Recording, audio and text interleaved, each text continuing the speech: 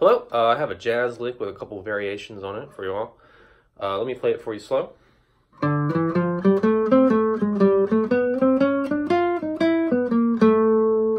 a little bit faster. Okay, and what that basically is like a 2-5-1 chord progression in C. So we've got like a D minor, G7 to C. The first part of it is just kind of like a D minor arpeggio with a few extra notes in it. Get that nice flat 5 right there, which is going to lead to the G chord. So we've got D, E, F, G, A, C, A flat, G. I'm going to kind of walk up the scale here. So the notes for that part, G, A, B, C, C sharp, D, F, E flat, E right there, and that's going to resolve nicely into the third of the C major 7 chord. And then we have this really cool walk down right here. We have E, B, B flat, A. So we have this little chromatic motion we're doing, resolving to the 6th of the C chord.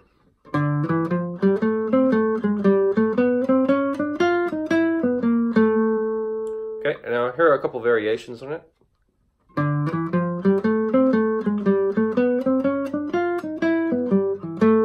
So I've just changed the ending of it. The first part of it's the same. Then here I'm just coming down an E minor arpeggio, and that works as a great substitution over C. And then still just kind of landing on the A note at the end of it.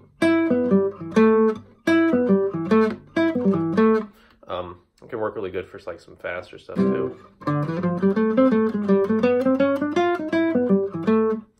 Okay, and then one more. This is just a really simple variation.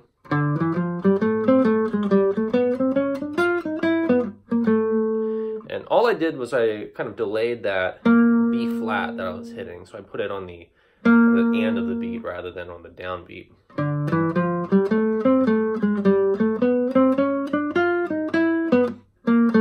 So just putting a little bit of space in there can make it a little more interesting.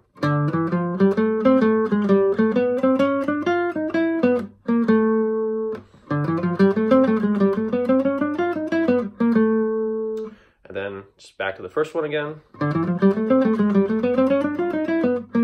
Oops, sorry, actually the variation. Let me try it again.